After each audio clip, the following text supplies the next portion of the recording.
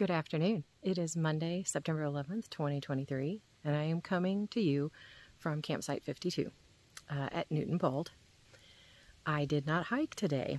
I was going to do a loop around Mingus Creek and Thomas Divide, and then knowing that I was super worn out and not in the shape I wanted to be to come out here to hike, I decided that I would just do down to Mingus Creek and back with my friend Dawn. About 4 o'clock this morning, I woke up and realized that I brought my Durston, which is a trekking pole tent, and I need my trekking poles to hike. My concern was that it was supposed to rain.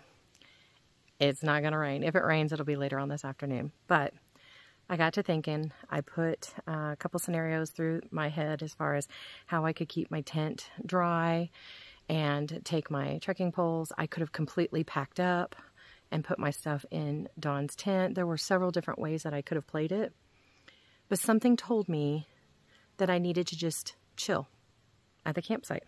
Never done that before. I know people do that. And I thought, well, why not? I was only going to get about 2.8 miles in today anyway. So that's what I did. And that's what I've been doing. I have been doing stretches and yoga. I have been cutting up wood for a fire. I've been drying here. I'll turn this around. I've been drying our stuff. This is the last of it, which I think most of that's dry, all day long. There's the fire pit ready to go. And then I've got some logs over here that are cut up on the other side of this big log. I've got some logs over here. I'm drying my shoes. I didn't realize my shoes got so wet yesterday. It must have been from the rain. And then drying stuff in my tent, because if you've never backpacked in the Smokies, it's never dry. In fact, the fact that this day did turn out to be dry is kind of shocking. So, and I know I don't really have much to report on the trails, but I thought I would just, first off, show you my Durston. It's not the most perfect pitch. It's also kind of a little slanted, but I slept wonderfully comfortable last night. I'm not in love with it yet. I really love my Nemo Hornet, and while I'm getting more used to this one, I'm just not so sure yet, especially in this situation. It didn't even occur to me, because I do base camp style sometimes, and it didn't even occur to me that I would need my trekking poles. So, I don't know. I will still use it, but I can see myself using my Nemo more often as well, because it's just such a good solid tent. So anyway, I wanted to show you that, talk a little bit about, which I think is also kind of important to know for anyone, and I hope that these videos can reach people who are interested in doing the Smoky Mountain 900 miler, and maybe more so those who have to do it backpacking or want to do it backpacking. I think it's very important to listen to your body. I think in the back of my mind, I knew I wasn't ready for this, because my life has just been very crazy since May. A good crazy, but a crazy that didn't allow me to keep in shape. It didn't allow me to, well, or I should say I didn't choose to, because it's always a choice. I didn't choose to go to the gym and get on the stairs. I hiked as much as I could, but in Indiana, as I've said many times, we just don't have these kind of hills. And so I think in the back of my mind, I knew I wasn't ready for this. And it was pretty tough, although I wasn't hurt. I didn't feel bad today. My leg muscles are completely sore because of the added weight that I have. And then my pack is, for some reason, heavier than it normally is.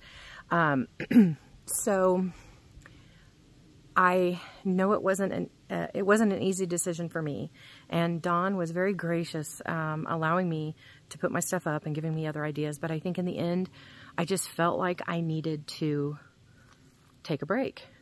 And I think what really weighed on me was the fact that I was only going to get 2.8 miles from my map, but I would end up doing almost 6 miles, and I mapped out already a way to get that for like it could even be a day hike, but a straight shot. So for me, I think it was more worth it to kind of hang out. And I love it. It is so gorgeous. Since the last people who were here with us at camp last night left, I haven't seen anybody. It is so peaceful. Let me turn it back. It is so peaceful. So just, I'm on the top of a mountain in the Smoky Mountains by myself, just enjoying things. I do have a little bit of cell service, so I have been able to talk to my husband, but just sitting here, it's been wonderful. So I just wanted to put this out there for anybody who, like me, I realize this is a marathon, not a sprint, but there are days when I want to put down 16, 17-mile days just to get done. And in the spirit of being one with nature when you're out here, it's probably better every now and then to kind of slow down. And it's okay to slow down if that's what you feel your body is telling you to do. That's what I think my body was telling me to do. And I don't regret it at all. I kind of hate it that Don and I haven't spent a lot of time together, but we'll have 9 miles out tomorrow. And of course, he should be back here soon. He left about, I think about 8:30 this morning, and I think it's like 1. Yeah, it's like 1 o'clock. So I will have a fire going by the time he gets back. And yeah, I'm very glad that I listened to my body. And anybody who's doing this and thinks that they can't take a day out, I mean, yeah, maybe I did waste 2.8 miles, but this is a long stretch for me, and I'm okay taking that time off, and you'll be okay too if you want to. So that's all I have for today. Thank you for watching. I hope some of you got something out of this. I'm sorry if I disappointed some of you since I wasn't able to show the trail, but I will have tomorrow. So thanks for watching.